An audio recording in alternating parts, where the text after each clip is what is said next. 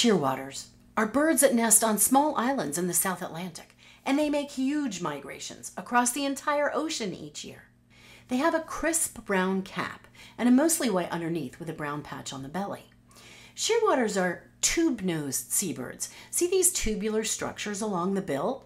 They have a highly developed sense of smell, so they can navigate by scent, and they can excrete salt through the tubes, desalinating their own water. They're strong fliers, gliding with few wingbeats. They eat fish and squid, swimming underwater or diving to great depths, and sometimes following fishing boats to eat at the surface and scavenge for food. If onshore winds bring them nearer to shore, we might get a chance to see them up close.